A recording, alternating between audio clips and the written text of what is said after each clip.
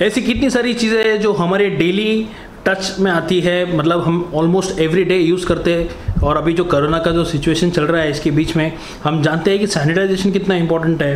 अपन हमेशा अपने हाथ को तो सैनिटाइज कर लेते हैं, ग्लव्स पहन लेते हैं, मास्क पहन लेते हैं, खुद को सेफ रखने की कोशिश करते हैं। ऐसी एक चीज़ है जो अपने लाइफ का एक हिस्सा है, which is a regular part of our life. जो लोग लॉकडाउन में घर पे बैठे हैं शायद वो लोग वो चीज़ इस्तेमाल नहीं कर रहे, लेकिन मेरे जैसा आदमी जो बाहर जा रहा है, काम कर रहा है, उसको वो चीज़ बहुत मैटर करती है। And that is nothing else then my car.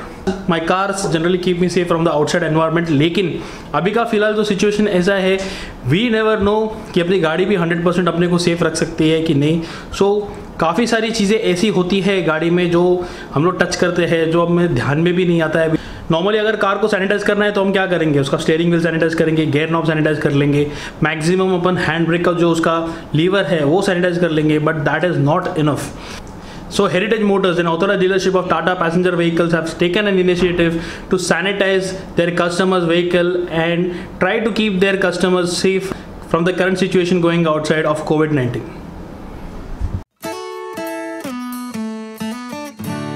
So right now we are heading towards Heritage Motors workshop, which is at Manpada.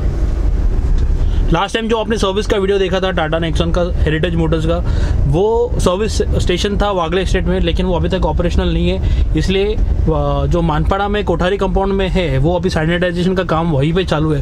So right now I am taking my Tata Nexon towards heritage Motors which is eight Manpada, and वहाँ जाके ये गाड़ी पूरी तरह से sanitise होगी। Procedure क्या है वो वहाँ जाके ही पता चलेगा।